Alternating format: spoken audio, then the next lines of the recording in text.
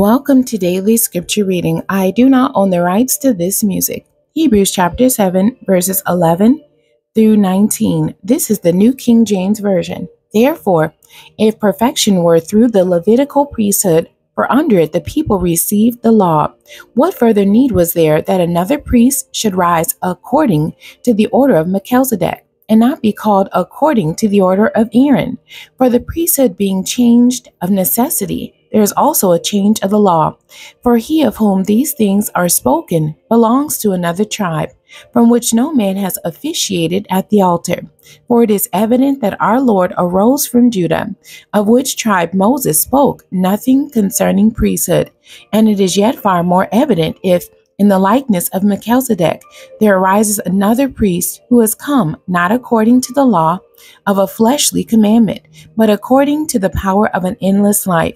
For he testifies, "You are a priest forever, according to the order of Melchizedek." For on the one hand, there is an annulling of the former commandment because of its weakness and unprofitableness. For the law made nothing perfect. On the other hand, there is the bringing in of a better hope through which we draw near to God. The end. God bless you, and thank you for joining me today.